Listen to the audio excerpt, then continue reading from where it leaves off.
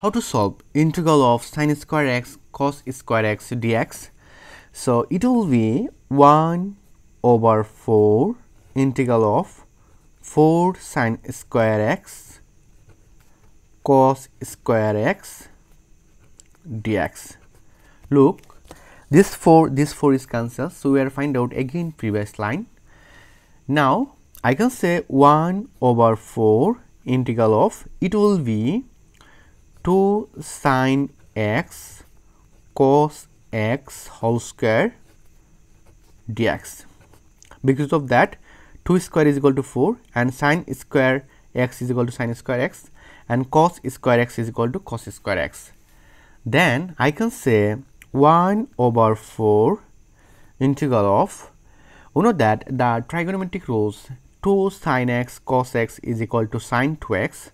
So I can say here is sin twice x square dx. Then I can say 1 over 4 integral of sin square 2x dx. Then it will be 1 over 4 times 1 over 2 integral of this 2. If I cancel, so here is 2 sin square 2x dx. Then I can say 1 over 4 times 1 over 2. You know that integral of 2 sin square 2x is 1 minus cos 4x dx.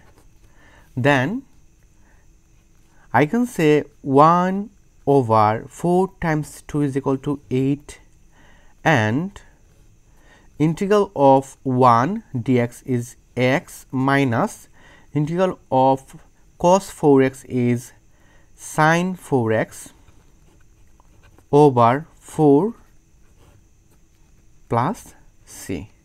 This is our final answer. Thank you all.